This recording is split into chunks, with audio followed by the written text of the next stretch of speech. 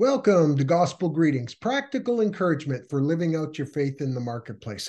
This week, we continue The Awe of God by John Bevere. Last week, we did destructive fear from 2 Timothy 1. For God has not given us a spirit of fear, but of power and of love and of a sound mind. A spirit of fear is destructive fear that draws us away from God. It makes us a slave to the thing we fear. But God reminds us that's not the kind of fear He gives us, but He gives us power, love, and a sound mind. This week, we continue with being revealed as we are from Leviticus 10:3.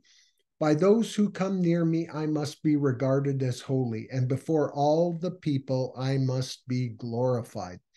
So we're going to discuss how the fear of the Lord reveals who we really are.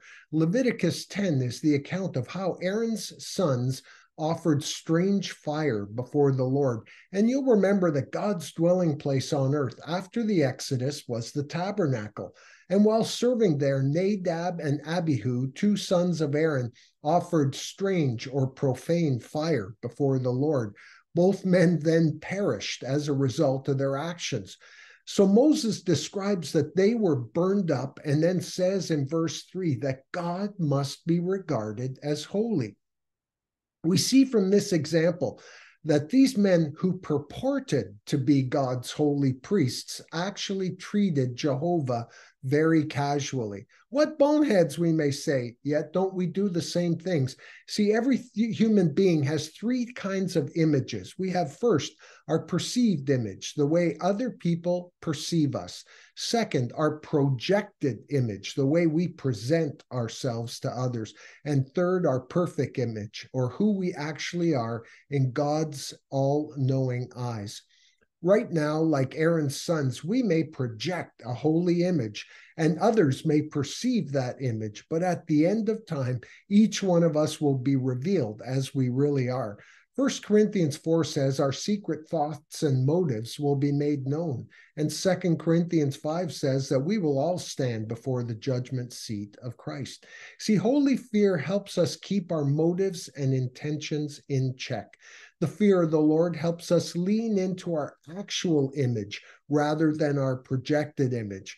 When we hold God in the highest respect and ask Him to search our heart, He helps us see how we were posing or projecting so we can repent and come back to the perfect image, the actual image of who we are in God's sight. Like the marriage book, Love and Respect by Egrich, he says women need love and men need to be respected. So if we need respect, how much more should we respect our Lord? This awe of God is so important because you'll never find God in an atmosphere where He is not held in the utmost respect. Like Psalm 89 says, God is greatly to be feared in the assembly of the saints. And Paul warned the Colossians that some impostors had self-imposed worship with an appearance of wisdom. Let us not pose and project before men and God, but in holy fear, ask God to search us and to purify our hearts. Let's pray. God, please give us a respect for You and help us live out of our perfect actual image of who we are in Your sight.